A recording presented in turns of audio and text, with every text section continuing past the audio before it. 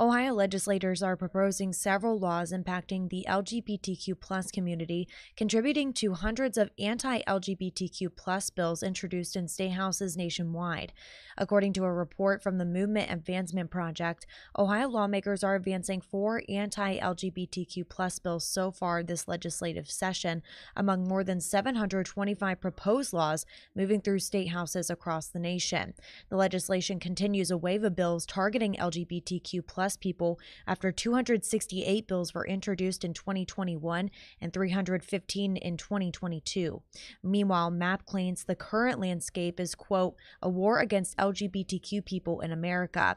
And for more on the bills, just go to our website, NBC4i.com.